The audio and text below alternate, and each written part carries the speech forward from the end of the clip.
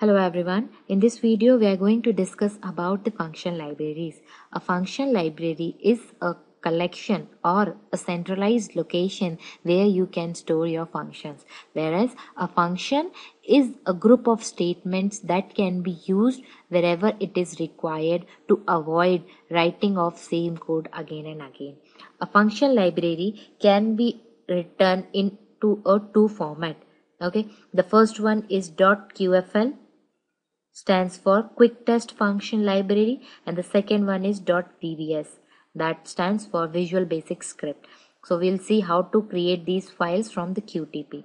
Okay, so to work on the function libraries, there are two simple steps that need to be followed. The first one is create or open function library, and the second thing is associate function library with test. Okay, so let's go to the tool. To create a function library, select the new option and the function library. So here library 2 or 1 or 3 can be opened. So you can open a number of library file into the QTP tool. So you can write anything, any statement can be written here, or you can write a function here also. Okay, to save it, here you have to provide the name of the function library, whereas if you store it with QFL format, it will store in the QFL format. If you provide .vbs, the file gets stored into a VBS format. Okay, I have created two function libraries previously. Let's open that function library. So these are the two function libraries. The first one is demo function.qfl, where a simple function is written. That function is just doing a message box thing. This is a test function. Whereas the second is .vbs file. The function is demo in VBS, and this is also prompting some message in a message box. Okay, so here we have created a function library, but we want to use this function into our test. Okay, so you cannot use these functions until you have associated this file into your test. So to associate the file, go to the file, then settings and resources, and from here associate function libraries. Okay, select the plus icon, select the file. Okay, let's select the VBS function library. Okay, and let's select the another one as QFL, demo function.qfl. Open it. So we have associated these function libraries into our test. Now here you can write the function. See the function. So this function is available to your test. If you execute this, so it will execute the code of your test. See, this is a test function. It will execute the message box that is written into our demo function library.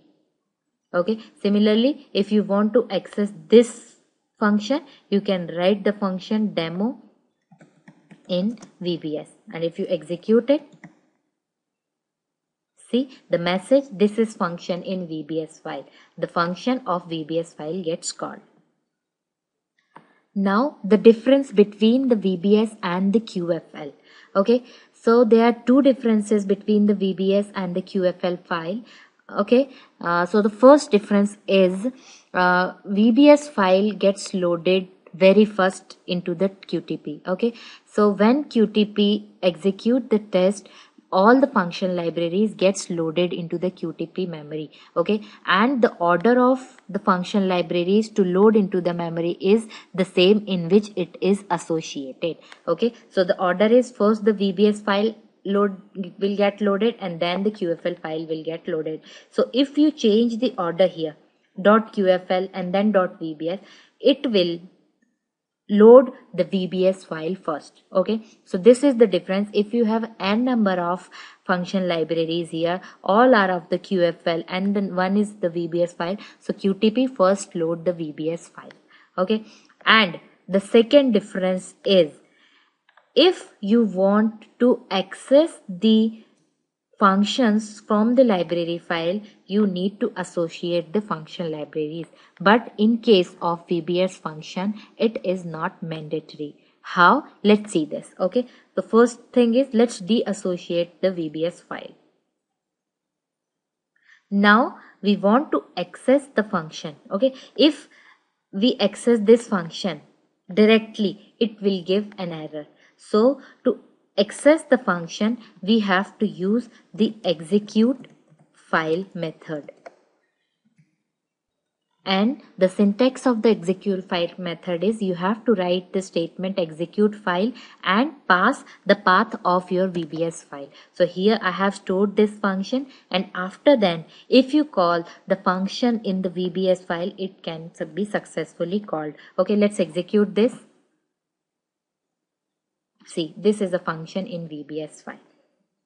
So what we have done, we deassociate the VBS file and then we have just used the execute file method and then use the functions in the VBS file. So this is the basic difference. You cannot use the QFL file in such manner. This is possible only with the VBS file. So these are the two basic difference. The first one is QTP by default load the VBS file first and then the QFL files, and the second thing is it's not necessary to associate the VBS file. VBS file can be directly accessed using execute file method. This is all about the function libraries. Thank you.